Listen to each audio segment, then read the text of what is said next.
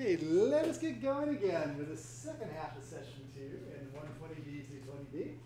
Okay, where we left off right before the break was we were starting to think a little about how we could use some analysis tools to help give us a little bit of information so that as we think about doing conceptual design, we can get some early feedback to guide our thinking. And again, we haven't really even thought at all about specific rooms and locations of things. We probably have done some sketching just to think about the overall size and shape, and we're just really trying to figure out the right form. Well, I'll often describe it in terms of the variables are, we're thinking about the massing of the building, the kind of shape, and is it tall and thin, is it low and flat, does it bend, does it twist, what is the orientation? We're just trying to understand how we can use those things to our advantage or avoid problems, by sort of citing things well at a high level. And Format 360 is actually a really good tool for getting started with that. Format 360 creates Revit models. The biggest things it's good for relative to what we're up to, well, it's interesting. It does have all that kind of weather and wind data, which I think is actually kind of good. But we tend to use it to think about just doing conceptual energy analysis and looking at solar radiation, things like that. Plus, just going through and trying to find just an appropriate shape that has approximately the right number of square feet and stuff like that, which can often be a big task. Okay. Next up, though, another way to do this, which is completely related, because again, Format 360 just really is a piece of Revit, or essentially the same things, is to use the tool Revit itself. And in terms of what's going on there, as we start to think about choosing a location where we get a weather station, that's all about the same. We have the whole notion of sun and shadows, and we have the whole notion of the energy use reports, which in many ways provide very similar information. But let's just kind of look at that very briefly so you can just sort of see how those two things stack up. I'll go into Revit now. We'll show you next time is how you actually can bring your file across. But I'm going to go over to the Windows side of the world. I'm going to say, let me go through and create a new architectural project.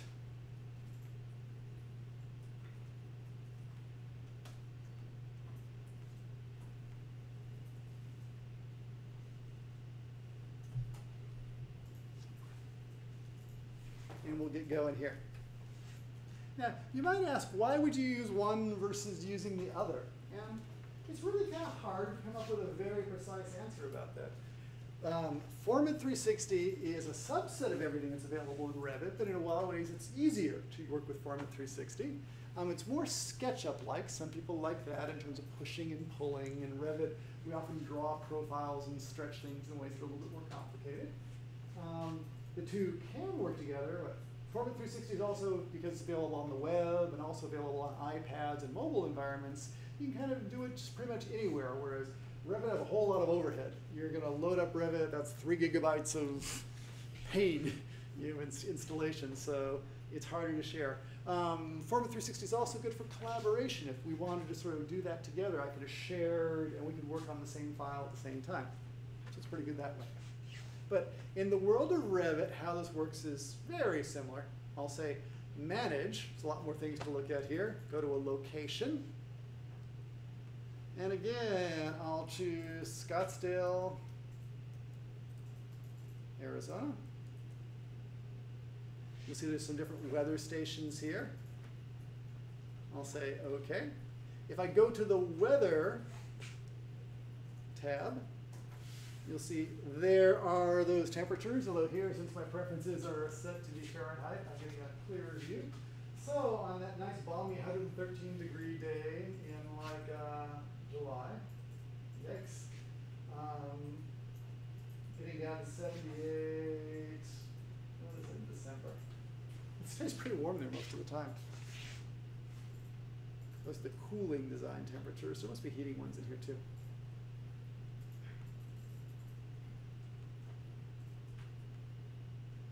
But it's all sort of the same data. The heating design temperature is just 40. That's interesting. Okay, a little site information if it's reoriented, but it all starts with choosing a location. Different weather stations we could use if we want to. Okay. It doesn't have the ability to go through and bring a satellite image. That's one thing I like about Formit. If I want to do something like that, what I need to do is go out and grab a satellite image from Google Earth or something like that, and I can import it and scale it and kind of use it. Yeah, but that's not too awfully bad. That's actually how I did it back in 228. If you were there and we had the site, which was the shopping center site, what I actually did was I created the initial model in Formit, okay, then brought it across, because in Formit I could trace the outside boundaries. So even as you're thinking about doing your existing building in a neighborhood, you might start in Formit and kind of do the shape of the buildings around it, and then bring it into Revit. It's a little easier that way. Okay, so I'm hanging out in here. In this environment, I say massing in sight, and you choose to create an in-place mass. And now you'll see why. You probably, it's just done in Formit, it's a little bit easier to do. But I can go through and draw a profile of the building.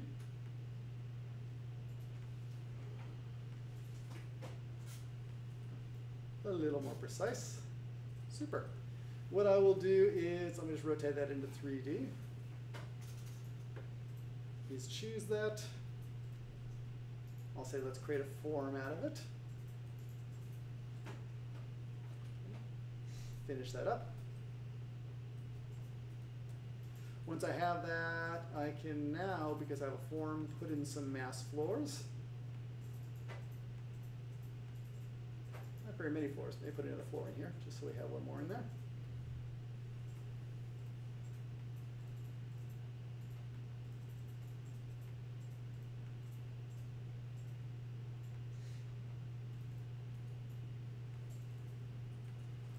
Activate that third floor. And I'll apologize, this is going fast.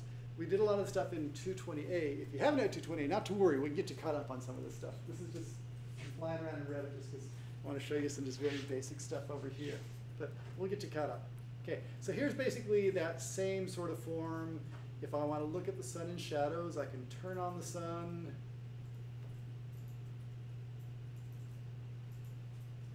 Just go through and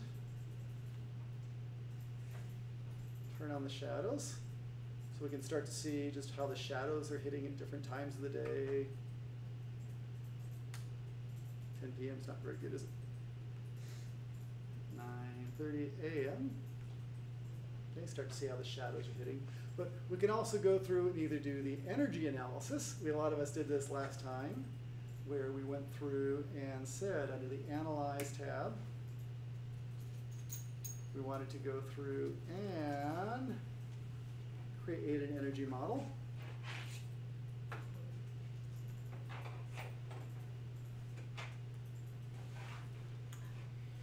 Okay, and from that energy model, we can go ahead and run the energy analysis reports to do that. But even, well, we can't get sun and shadow out here, but if we do run the energy reports, oh, looks like it's going to do an update.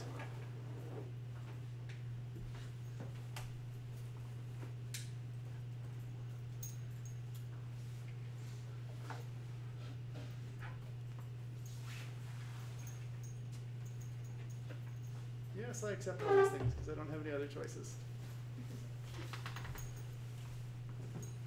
So I'll just create a new report and it'll send it off to the cloud. Ultimately, what it's going to do is exactly the same. It's using the same calculation engine. If you use the same assumptions in either tool, you get exactly the same result. There's really nothing there. It's just really which interface you prefer to go at it through. But this one gives you a little more information about just exactly, what is contributing to the energy loss or something like that. Just a little more information to operate on. Okay. We go back over, oops, not there. The reporting, it's still running right there. What I want to show you is that that same information about the wind roses and the temperature profiles and stuff like that, it shows up in Revit just down at the bottom of these energy reports. Okay, so when it is done processing, let's see if we can finish itself up. 92%. As many of you know, it gets to 90-some-odd% and promises you so much, and then it denies you at the last moment. Although 98 looks pretty good. I think Seng Chai spent a lot of time looking at 90%.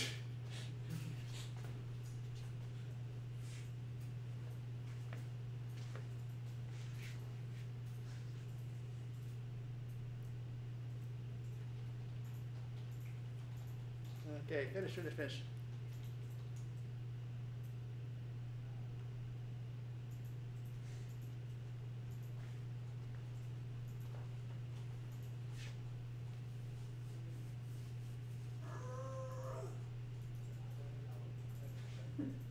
There we go.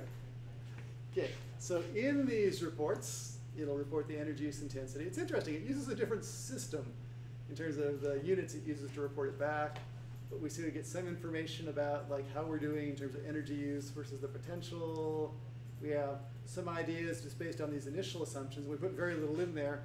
It looks like so far, as far as cooling load, those southern facing windows look like they could use a little bit of shading or something like that. So we're getting a lot of cooling there.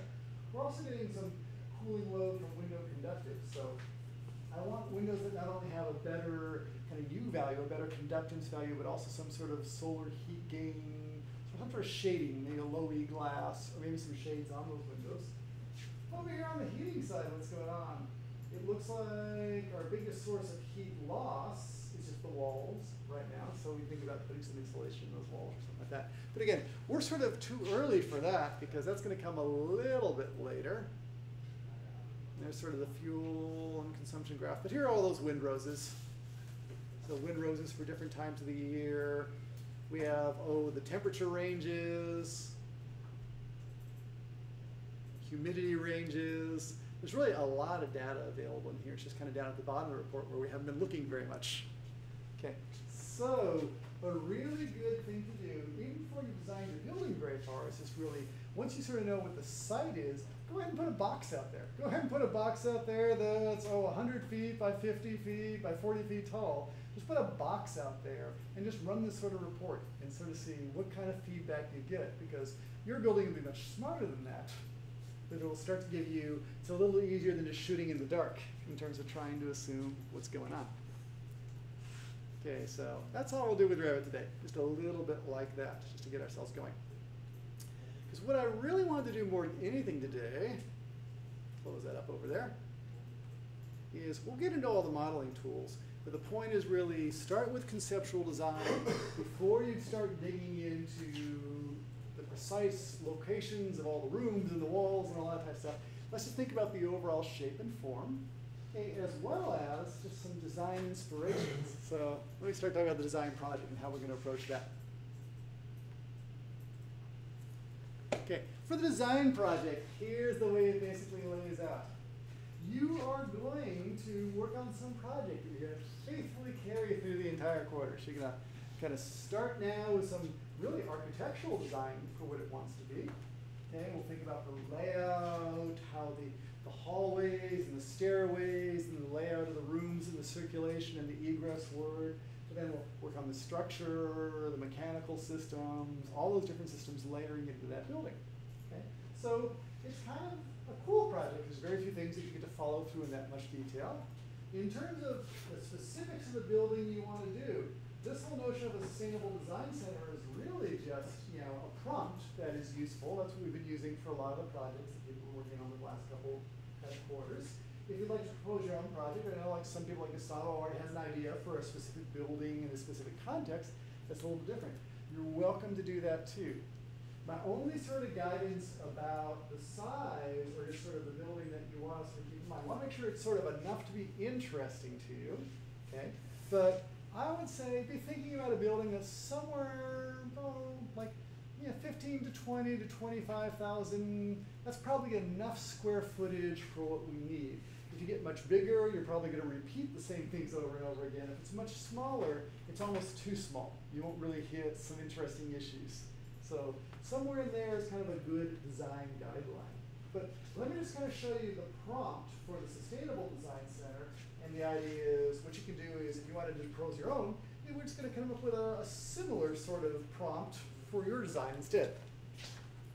Okay, so let me get out the brief, and we'll kind of just walk you through that. And you can use that as a guideline. No, don't do that.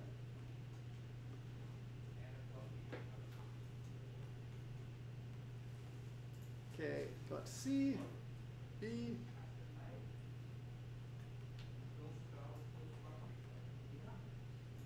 Okay, so here is the brief.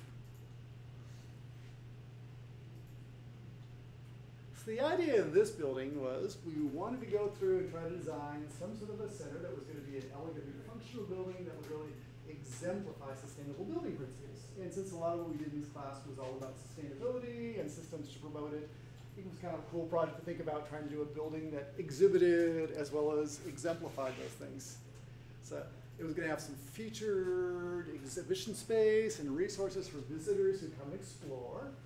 You know, the idea is that people can come and see things implemented here and then use them in their own buildings. So I like that idea. What if I did something like that in my building instead? You know, all ages, varying degrees of interest, so you could get families and school groups, just the general public who was sort of interested in sustainability but didn't know very much about it, who sort of wanted to know what was going on in this funny word they keep hearing about, as well as design professionals. You know, it could be a space where they get together, you know, meet with other professionals, have like a space where they sort of see the latest technologies, and just, you know, it's a home for them, a place to sort of like, you know, be a hub. Okay. The idea was that, you know, we were going to design the building into a series of phases, and as we keep on going, we're just going to keep on enhancing the building, adding additional modeling analysis techniques to just keep on getting more and more detail about what's going on, like with the design. There's a number of intermediate milestones, also known as check-in dates, leading to the final design, during which you'll receive close consultation and assistance from the teaching team. And what that means is basically, what we did last quarter is we pretty much checked in with each other once a week, where in addition to class, there was a time where either for 30 to 60 minutes, we sat down and looked at your specific design and just sketched together and said, oh, this is kind of interesting. What if you tried that? Oh, we have a question about this. How about that? So it's very kind of hands-on in terms of just being mentored through the whole process. So Alana and I will be doing that with you. Okay. You'll also be recording the process in the form of a live blog website, sort of the whole notion of you journal week by week, what you're thinking, starting with your earliest design inspirations, and kind of just moving through the whole process. And it's amazing to see how the projects evolve and change. We looked at Afalabi's entry last time, but if you go to the BIMtopia site, you can see people's design journals from the past several quarters. And it's sort of amazing what people have come up with, just to see how your process changes and things. Okay. For the sites for the Design Center, we provided a couple of different sites, one at Jasper Ridge and one kind of near the Dish. Okay, beautiful views of the local wildlife. You were going to create your building on the hillside. It's kind of a nice site up there in the foothills. So if you're working on those are certainly available to you to kind of work up in our hillside. You could also go ahead and do a building like this in some other areas. But if you're also thinking about a specific building in a different region or something like that, no worries. We'll go ahead and help you basically pull in some topography files and some local files that sort of explain the context there too. So be thinking about sort of what kind of building and where it wants to be. For the program, with Exhibition Center, the idea was going to be somewhere around 16,000 to 20,000 square feet. Okay. Since it was going to be on a hillside here, we probably have multiple levels. That makes it a little more interesting. The idea for the Sustainable Center would have kind of a guest lobby welcoming area. It'd have some exhibit spaces for both permanent and temporary exhibits. It'd have kind of kid-focused play zones where they could actually experience sustainable technologies firsthand. So it might be really cool, just someplace where if you were in the building and you were talking about different types of window glazing and how they block or allow heat to come through, just to have a section that's one type of glazing, a section that's another type of glazing, and a third. So people could actually stand behind and really feel what the effect is. Or someone came up with a really neat idea, if you were thinking about thermal, the ground thermal heating and sort of what the temperature is in the ground, to actually have like a big glass panel where you can see the ground and have temperature sensors like at every step in the way, so you could really see the difference between the surface and what happens when you go just a few feet into the ground. Yeah, just any number of things. Okay, the idea was that the building would also have some education spaces for seminar rooms where when professionals wanted to get together in the evening for a class to learn about something, they could come, meet, and take advantage of the space.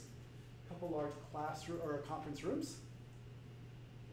a visitor cafe, because if you come on in here and you just want a place to kind of sit and relax partway through experiencing it, it'd be nice to have not a full restaurant, but a place where you can get some sandwiches or something like that, just sit down and enjoy some coffee and maybe enjoy the fantastic view of the foothills. Okay. And even a gift shop, because every place has some sort of gift shop which would feature books and educational materials and stuff like that to kind of talk about it. So the idea was that it was mostly sort of a public exhibition sort of space. It should also, we suggested, have some offices for the director who would stay here, as well as some administrative staff and volunteer docents who help maintain it. Some storage space, some utility space for mechanical and electrical equipment, stairs, restrooms, things like that. So you really have to kind of think about a building on many levels. This building really had, I'd almost say it has three main functions the way we looked at it. There was sort of the main kind of public exhibition space that was very, very public. There were the education and training rooms, which were like semi-public. And then there were the office spaces, which were more private. Okay, but all those things sort of work together. So the idea in this prompt is to just really, for the first phase, this is what you start thinking about with whatever you're coming up with as your idea. Just really think about the overall form of the building and the initial design concepts, the strategies you might use. But I think if you're going to do something different than the Sustainable Design Center, start by just sort of identifying what the building is and what its program might look like. If you had to write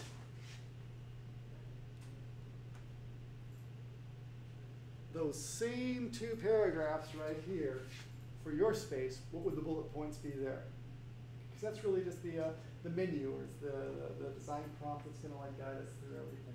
So just think about what it's going to be. Okay. So actually, Gustavo, can I pick on you for a little bit in terms of your building? Because I know you have a fairly well-defined concept about what you're after in terms of like sort of thinking about this. So just share with us, like, sort of what are you thinking about now, like in terms of it's just an open studio, so it's like, tell us what you're thinking, because it might inspire some other people as they think about their project. Well, for my project for this class, I was thinking about using an existing building.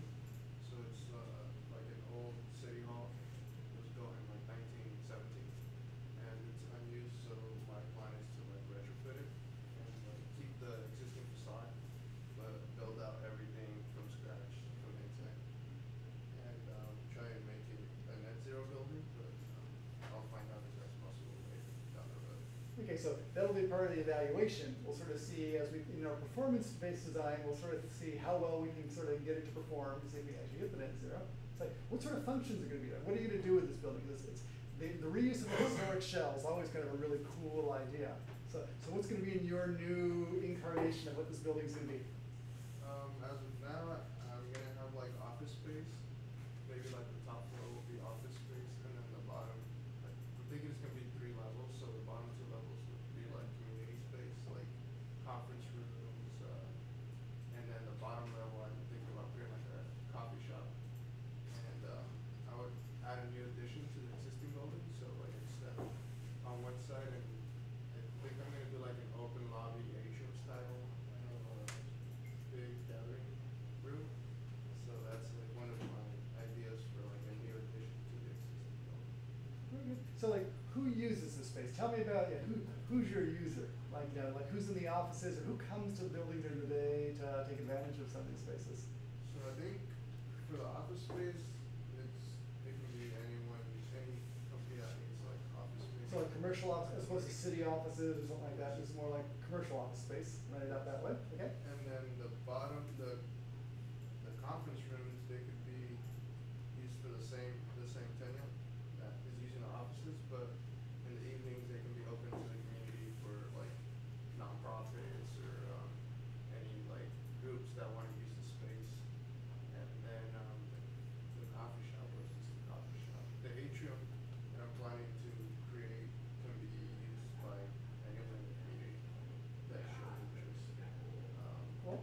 Yeah, so it's fairly open for just community use and like youth leadership development. That's what I'm kind of targeting idea of community center and stuff like that. In a lot of our older towns or smaller towns, it's nice to sort of bring some life. We were talking about the whole community it's in, where out on the highway, the outlet malls have come in and have sucked a lot of life out of the main downtown area, which is still very nice and interesting architecturally, but doesn't have as much life anymore, it seems. And so things that sort of bring life back into kind of the core seem kind of attractive because it's sort of very walkable down there. Or it's just, you know, a lot of affordances is what's really nice about an older town. So when you say community center, I'd encourage you to keep on just defining it even more closely, because the office space, I get that, you know, so the commercial office space, it could be anyone, it could be a small software company or a web company or whatever, you know, something's happening up there. For the community spaces, think about things that can bring life and energy into the space. So, you know, grandma's quilting club could be in there, as well as just whoever else wants to rent it. That's kind of good. But even day to day, I think about, you know, do you want to have any daycare in there? Like where there's sort of a steady flow of kids in and out in part of the facility? Or when you start thinking about youth development, I always like things, you know, maybe part of it is attached to more like a sports center where there are some courts and just places where kids can come after school and hang and sort of be with other kids. You know, there could be like like a learning center where like interactive media or access to computers for people who don't have it in their own homes. It's hard to imagine these days, isn't it? But still, not everyone does. You know, just things that will bring life in and somehow, like, it's kind of interesting. What is our community center today? It used to be like, if you asked me like 10 years ago, community centers sort of died out, but everyone went to like Barnes and Noble and hung out there, or Borders. Now you go to Starbucks. You know, something like, so what is community center? What brings people together? Like what makes it, what's gonna make your place a place that's so nice that I'm just gonna go hang because, in fact, even that, a good idea that came up in 228, you know, the idea of those startup spaces where, you know, it's almost like temporary offices for people who, they want to interact with other people who are sort of interested in entrepreneurial and they want to connect together as opposed to being closed. I don't know. It's a lot of ways to think about it. Yeah, I was thinking about doing like a small auditorium for like performing arts. Oh, fantastic. Stand-up comedy or something like that. Even better, because if we can get people down there and think about what's going to get them down there during the day, what's going to get them in the evening and at nights, on Friday nights.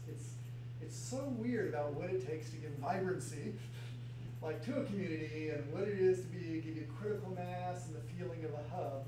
So, you know, I highly encourage you to keep on thinking very creatively about this in terms of how you really, you know, make a very positive social impact by creating this very energized, positive space. You know, that might be the beginning of a new hub. So, that's it. Just thanks for sharing. You know, it's just, I want to throw stuff out there. So, you know, are you guys thinking about anything in particular yet, or is it just still, we're just kind of fishing around in our mind? Any ideas you want to like throw up against the wall, or not yet? Well, I don't know. I was kind of interested in doing like the zoo or a wildlife center, Okay. like a rehab center maybe. Oh, fantastic.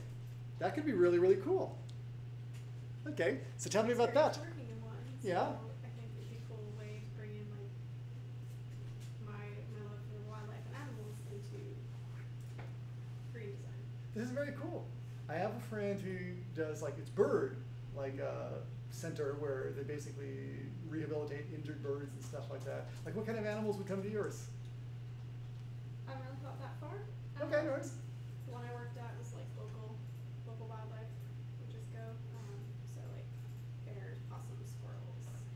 Really, so things that wander in and get injured somehow. Yeah, the parents get hit by cars or the Yeah. dogs go after it. And Yeah. stuff like that. But I was also like, so there's that alternative, or maybe more of like a chimp sanctuary sort of building where it was in a more remote location and wasn't necessarily as open to the public. Uh-huh. So I don't know. I like the idea of the center, only in that I like the idea that you'll have sort of this very functional thing going on. There's kind of a medical need and a rehabilitative need. But it could also have this sort of public side, where there could be a little bit of an education It's a center. zoo for the animals that don't get to leave. Yeah, exactly. And so I think that kind of appeals to me. But again, yeah, you're gonna learn with a lot of this stuff. You Apple Lobby will tell you. Yeah, I throw out a lot of random opinions about different things, so lots of things appeal to me, but that doesn't mean, yeah, it's all just advice. Take it for what it's worth, but don't feel guided, restricted by it at all. So I don't know. That sounds cool. I think that's actually, yeah, I like that you're thinking about something, in fact, both of you, for Gustavo and you, something that's personally meaningful to you. Yeah, so I think you'll have more fun with it if you really approach it that way. Yeah. How about Sang Chai, is anything like grabbing you yet, or what are you thinking? Is anything yet? I think I'll be pretty much sticking with this concept, the sustainable Design Center? because I think I have not worked on these practices before. Yeah. So I think it's a good one to. Might be interesting that Yeah. way. Oh yeah, and it's a good prompt unto itself. Yeah, so there's a lot of good ground to cover there. Yeah, and so many of us sort of are involved in thinking about sustainable living, because sustainable, it's kind of interesting to think about how you can embody that in the building. Okay, very good. So now, how about then just really between now and Tuesday, okay, just be thinking about this and even a couple different things. Yeah, if you're coming up with we'll set up some meetings to check in individually with you next week, and at that meeting, okay, if you're coming up with your own program, kind of think about what the high-level bullet points are going to be, stuff like that. Another thing that would be really good is, even if you're sticking with a standard program, go out and find what I call design inspirations. Okay, so I think that's the tail end of what it says in here. Define the overall thing. What is it? Just thinking about the overall strategies for how you're going to approach the design. But a really good way for a lot of people to start is surf around on the web, find different buildings that interest you. Ooh, that one had a really interesting facade, or I really like what's going on in the skylight there. Just grab a lot of pictures of things that just sort of interest you, or of other wildlife centers, or other community centers. Just grab things that are interesting to you, because it's always hard to know how to get started like this. The hardest thing ever is just this big white canvas, and it's unbounded. So for all of these things, we're gonna say, okay, let's find a site that you think is gonna work, and then we'll try and use that site and your inspirations to start narrowing in on it and start giving your building some form. But don't worry about it just yet. It'll start taking form next week. Okay, and through some sketching and working together, really what's going to happen as an overview of what's going to happen is that over the next 2 weeks, a lot of the form will start to be dictated so that we can then start putting systems into the form. Okay, the first 2 weeks are very critical in terms of just, got to come up with something that sort of makes sense. Okay, and as we're doing that, we'll sort of look ahead to think about how some of your early design decisions might affect your HVAC strategy and your lighting strategy and some of that stuff, because if you think ahead, it changes the way you would sort of start approaching it from the beginning. Like Alpha Lobby would attest to, I think you would, there's this whole thing that by the time you get to the end of this course and you know everything you know there, you really wish you knew it at the beginning, because it's very cyclical. It's this whole sort of thing that you don't really realize how hard it is to get everything to stay together and work it as an integrated system until you do them all independently and you realize, oh, okay, you want to do it again. But I don't know, there's no time for that. Okay, beauty. Let us then adjourn for today. Be thinking about site and context in your building and kind of some design inspirations. And when we get back together on Tuesday, we will give you some specific guidance about how your idea, your bullet points start taking more of the shape of a building, how we start breaking that into forms and thinking about aggregating them so that, the building will arise from the foam. Okay? Beauty. Let us adjourn then.